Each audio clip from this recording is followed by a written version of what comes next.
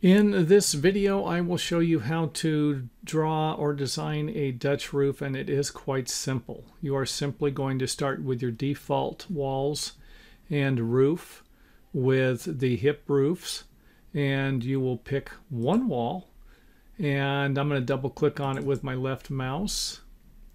Go to the roof. I'm going to push that button there. And then that is the end of it. That is how quick and easy this one here is. Let's go to perspective full overview. There it is. Simple. Now let me just show you a couple more things you can do. You can move these. I can move the fascia board out. And it's going to bring up this saying that you've messed up the auto rebuild. Going to have to accept that. And then I can always move this too, but let's go ahead and take a look at what this looks like.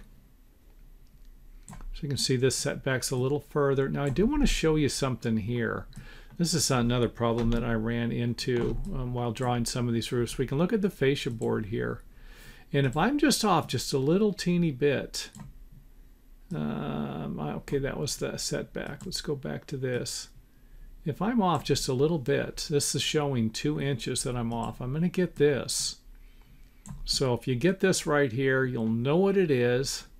It won't be difficult to figure out. You're just going to zoom in here, click on this with your left button, move it back, and you are done. So you can adjust both of the, you can adjust the fascia board and the setback depth here with this. So that is one thing that is nice. Now something I want to point out here is you're not going to be able to put a build like, you can have like a 4 gable wall, 4 hip roof, I mean, 1 hip roof on each side, 1 gable roof on each side. You're not going to be able to do that with the Dutch because of this design here. So you can put one on the other end. That's not going to be a problem.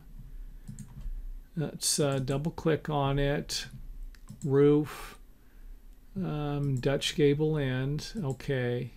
And now you're probably wondering just what in the heck is going on. Where's my Dutch roof at? Well, when we did all this goofy stuff, we messed up the automatic roof building thing and it turned itself off. So we're going to have to turn it back on and then do okay. Is the roof surface? Do we want to get rid of our thing? Yep.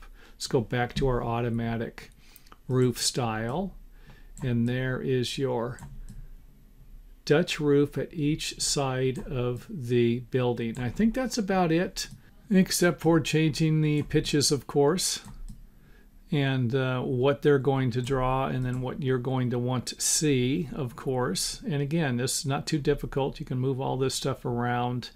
And I'm not sure you can do this in the suite or the architectural version. Remember, I am in the pro version, so I don't want to mislead anybody. Don't forget what I'm working in here as far as if you are going to get this product and or check it out. And I think they do have a trial period, 30 days, where you can check this stuff out also. So don't know what's involved in that, but something else to consider definitely if you're thinking about getting this program and using it.